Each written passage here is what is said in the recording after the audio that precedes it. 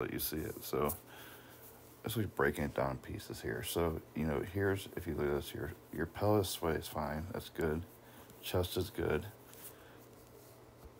You get to the top, like your sway and chest are fine. Okay.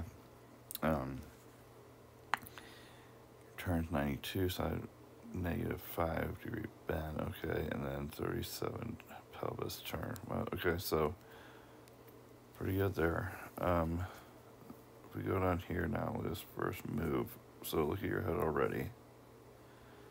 Now let's see where it goes, how far it goes forward. And we'll just use kind of the chest for the 3 inches. That's huge. Very huge. So we want this chest back so we can go up, right? So, you know, like everybody does what you just did, how you fell back a little bit there now, and now it's only 2.1. Like, we intuitively fall back like that, which is really cool that we do that. Now, your pelvis weight is perfect, okay? So your chest just being ahead, we need it further behind so you can get up.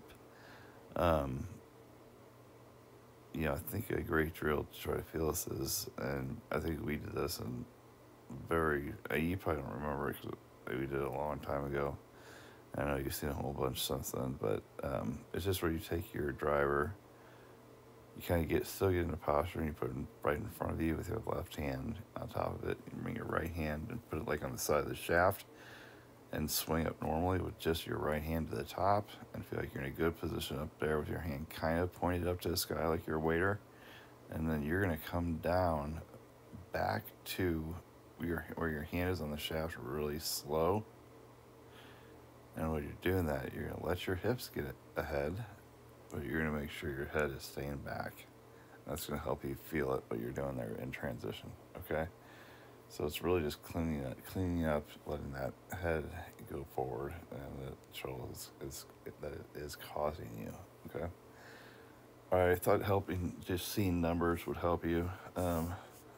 And I mean, a lot of these are really good. I mean, big improvement. I mean, just look at the impact, how you're at least getting your hands up here now. I mean, it's just a lot of things are just way different and just so much better. So you've come